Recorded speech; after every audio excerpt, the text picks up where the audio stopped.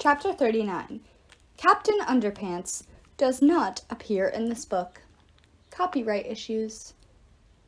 I waited for the sounds of renewed combat outside. The bookstore was so quiet I could almost hear the zombies breathing. The city remained silent. Right about now, Tarkin repeated, snapping his finger bones again. Having communication issues? Hazel asked. Tarkin hissed. What have you done? Me? Nothing yet. Hazel drew her spatha. That's about to change. Aristophanes struck first. Of course the cat would make the fight all about him.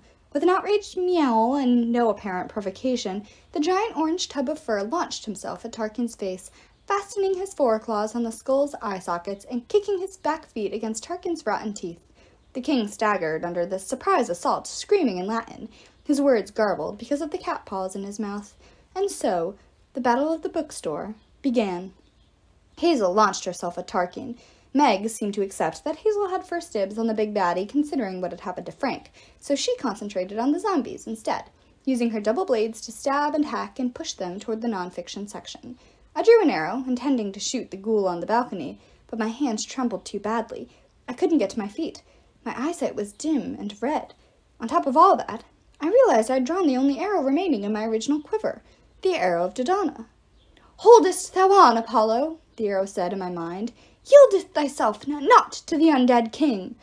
Through my fog of pain, I wondered if I was going crazy. Are you giving me a pep talk? The idea made me giggle. Hoo-hoo, I'm tired. I collapsed on my butt. Meg stepped over to me and slashed a zombie who had been about to eat my face. Thank you, I muttered, but she'd already moved on. The ghouls had reluctantly put down their books and were now closing in on her. Hazel stabbed at Tarkin, who had just flung Aristophanes off his face. The cat yowled as he flew across the room. He managed to catch the edge of a bookshelf and scrambled to the top. He glared down at me with his green eyes, his expression implying I meant to do that. The arrow of Dodona kept talking in my head. Thou hast done well, Apollo. Thou hast only one job now. Live! That's a really hard job, I muttered. I hate my job. Thou hast only to wait. Hold on. Wait for what? I murmured. Hold on to what? Oh, I guess I'm holding on to you. Yes, the arrow said. Yes. Doest thou that? Stayest thou with me, Apollo? Darest thou not to die upon me, man? Isn't that from a movie? I asked. Like, every movie? Wait, you actually care if I die? Apollo! Yelled Meg, slashing at the great expectations. If you're not going to help, could you at least crawl someplace safer? I wanted to oblige. I really did, but my legs wouldn't work. Oh, look, I muttered to no one in particular. My ankles are turning gray. Oh, wow, my hands are too. No, said the arrow. Hold on.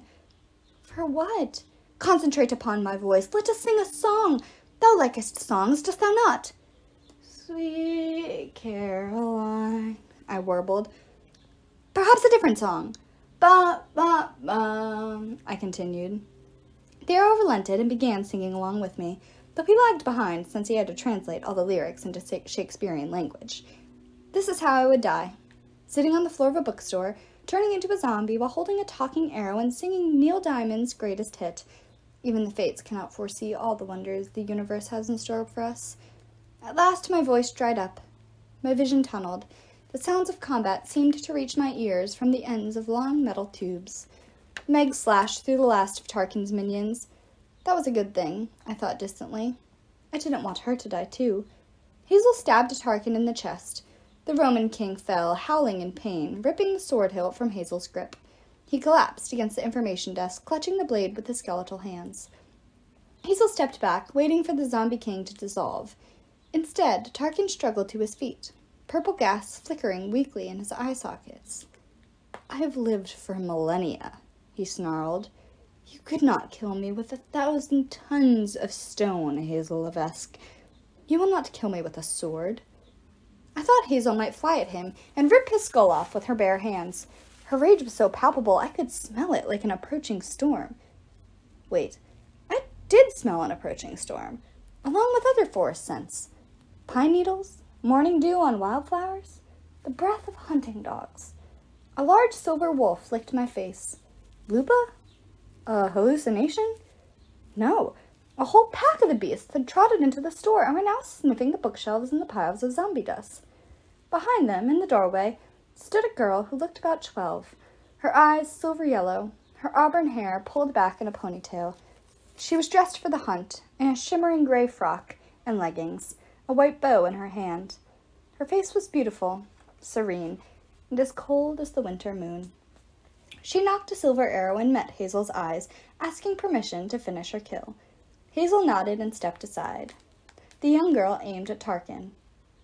"Foul undead thing," she said, her voice hard and bright with power. "When a good woman puts you down, you had best stay down." Her arrow lodged in the center of Tarkin's forehead, splitting his frontal bone. The king stiffened. The tendrils of purple gas sputtered and dissipated. From the arrow's point of entry, a ripple of fire, the color of Christmas tinsel, spread across Tarkin's skull and down his body, disintegrating him utterly. His gold crown, the silver arrow, and Hazel's sword all dropping to the floor. I grinned at the newcomer. "Hey, sis." Then I keeled over sideways. The world turned fluffy, bleached of all color. Nothing hurt anymore. I was dimly aware of Diana's face hovering over me, Meg and Hazel peering over the goddess's shoulders. "He's almost gone," Diana said. Then I was gone. My mind slipped into a pool of cold, slimy darkness. "Oh, no you don't," my sister's voice woke me rudely. I'd been so comfortable, so non-existent. Life surged back into me, cold, sharp, and unfairly painful. Diana's face came into focus. She looked annoyed, which seemed on brand for her. As for me, I felt surprisingly good. The pain in my gut was gone. My muscles didn't burn. I could breathe without difficulty. I must have slept for decades. How long was I out?" I croaked. "Roughly 3 seconds," she said. "Now get up, drama queen." She helped me to my feet. I felt a bit unsteady, but I was delighted to find that my legs had any strength at all. My skin was no longer gray. The lines of infection were gone. The arrow of Dodona was still in my hand, though he had gone silent, perhaps in awe of the goddesses present, or perhaps he was still trying to get the taste of sweet Caroline out of his imaginary mouth. Meg and Hazel stood nearby, bedraggled but unharmed. Friendly gray wolves milled around them, bumping against their legs and sniffing their shoes, which had obviously been to many interesting places over the course of the day. Aristophanes regarded us all from his perch atop the bookshelf, decided he didn't care, then went back to cleaning himself. I beamed at my sister. It was so good to see her disapproving, "I can't believe you're my brother" frown again.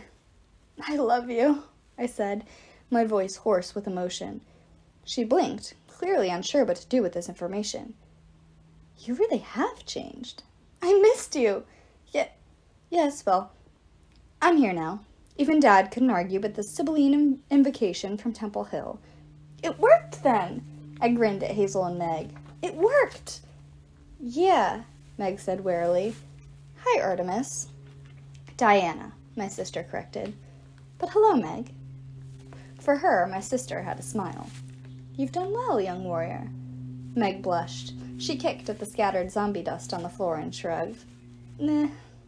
I checked my stomach, which was easy, since my shirt was in tatters. The bandages had vanished, along with the festering wound. Only a thin white scar remained.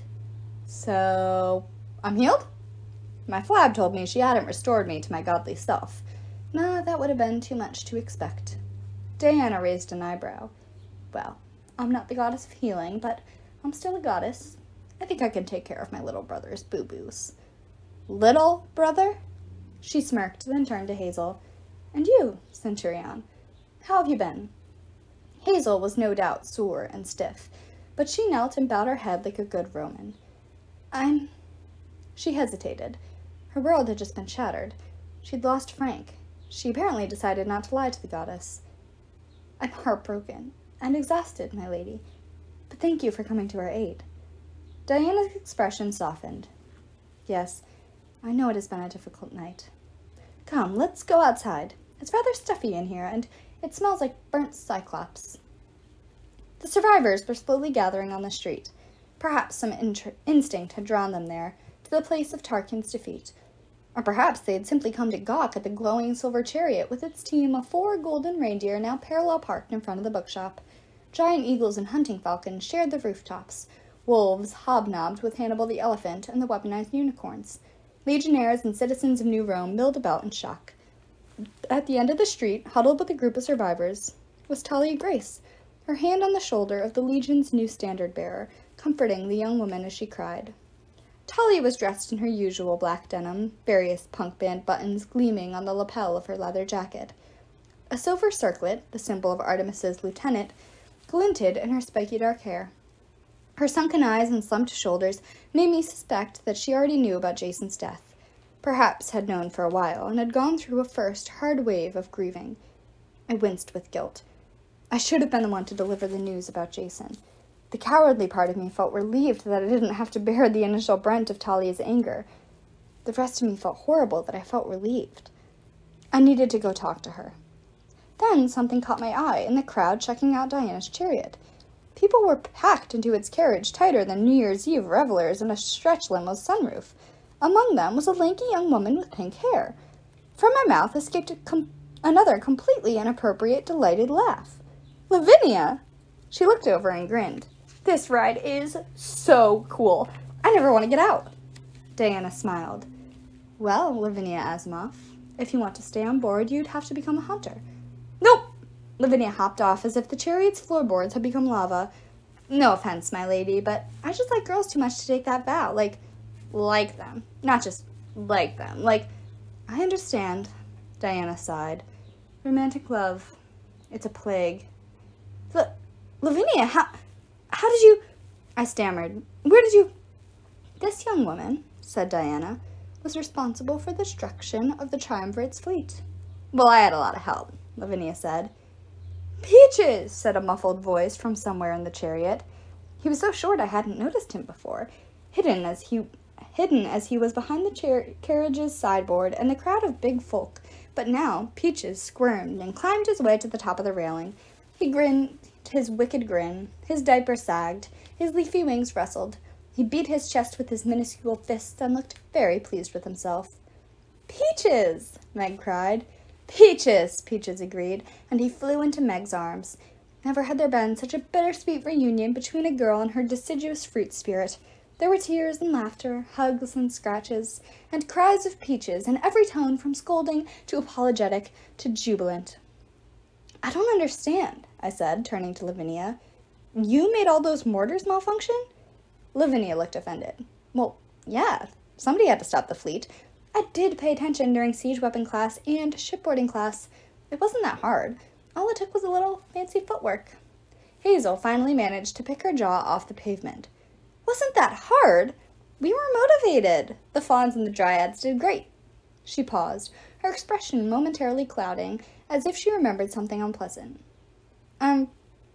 Besides, the Nereids helped a lot. There was only a skeleton crew aboard each yacht. Not like actual skeletons, but you know what I mean. Also, look! She pointed proudly at her feet, which were now adorned with the shoes of Terpsichore from Caligula's private collection. You mounted an amphibious assault on enemy fleet, I said. For a pair of shoes? Lavinia huffed. Not just for the shoes, obviously. She tap-danced a routine that would have made Savion Glover proud. Also to save the camp, and the nature spirits, and Michael Colley's commandos. Hazel held up her hands to stop the overflow of information. Wait, not to be a killjoy. I mean, you did an amazing thing. But you still deserted your post, Lavinia. I certainly didn't give you permission. I was acting on Praetor's orders, Lavinia said haughtily. In fact, Brina helped. She was knocked out for a while, healing, but she woke up in time to instill us with the power of Bologna right before we boarded those ships. Made us all strong and stealthy and stuff. Brina? I yelped. Where is she? Right here, called the Praetor. I didn't know how I missed seeing her. She'd been hiding in plain sight among the group of survivors talking with Talia. I supposed I'd been too focused on Talia, wondering whether or not she was going to kill me, and whether or not I deserved it. Rena limped over on crutches, her broken leg now in a full cast covered with signatures like Felipe, Latoya, and Sneezewort. Considering all she'd been through, Rena looked great, though she still had a hunk of hair missing from the Raven attack, and her maroon sweater wrap was going to need a few days of the magical dry cleaner.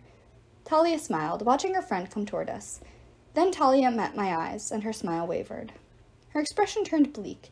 She gave me a curt nod, not hostile, just sad. acknowledging that we had things to talk about later.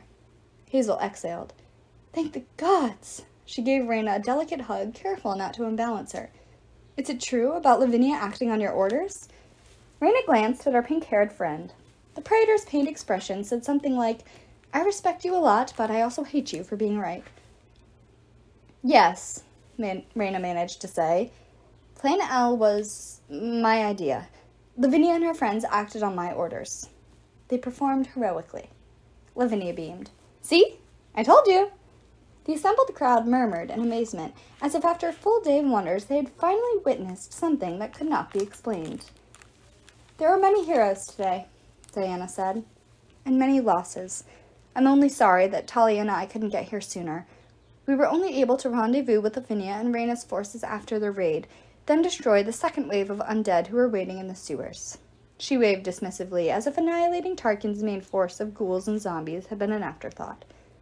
Gods, I missed being a god. You also saved me, I said. You're here. You're actually here. She took my hand and squeezed it. Her flesh felt warm and human. I couldn't remember the last time my sister had shown me such open affection. Let's not celebrate quite yet, she warned. You have many wounded to attend to. The camp's medics have set up tents outside the city. They will need every healer, including you, brother.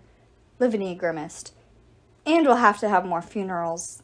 Gods, I wish... Look! Hazel shrieked, her voice an octave higher than usual. Arian came trotting up the hill, a hulking human form draped over his back. Oh no. My heart wilted. I had flashbacks of Tempest, the Ventus horse depositing Jason's body on the beach in Santa Monica. No, I couldn't watch, yet I couldn't look away. The body on Arian's back was unmoving and steaming. Arian stopped and the form slipped off one side, but it did not fall. Frank Zhang landed on his feet. He turned toward us. His hair was singed to a fine black stubble. His eyebrows were gone. His clothes had completely burned away, except for his briefs and praetor's cape, giving him a disturbing resemblance to Captain Underpants. He looked around, his eyes glazed and unfocused. Hey, everybody, he croaked. Then he fell on his face.